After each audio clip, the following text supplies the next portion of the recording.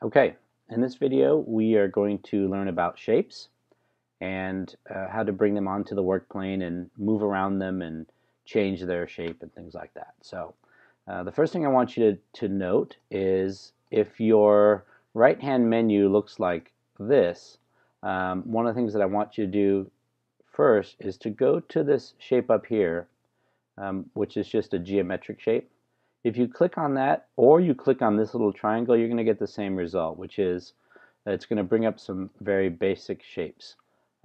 We call these in 3D design, you might hear them called primitives.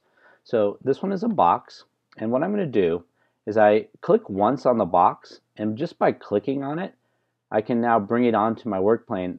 I didn't have to hold the mouse button down. All I had to do is click, and it kind of follows my mouse, and then when I click again, it sets the box down. Okay, so that's our first step, is bringing in new shapes. I'll even bring one more in. I'll click on cylinder once, and I'll just move my mouse over here, and the cylinder follows my mouse until I click again to place it onto my board.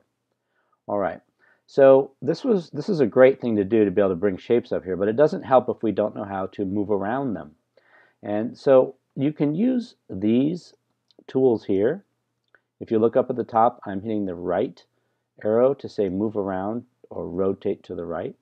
You can move the left arrow to say move around to the left.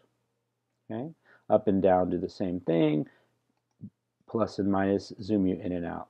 Okay, but you can also just use your mouse buttons. So hopefully in the class that you're in right now, your mouse has 3 buttons.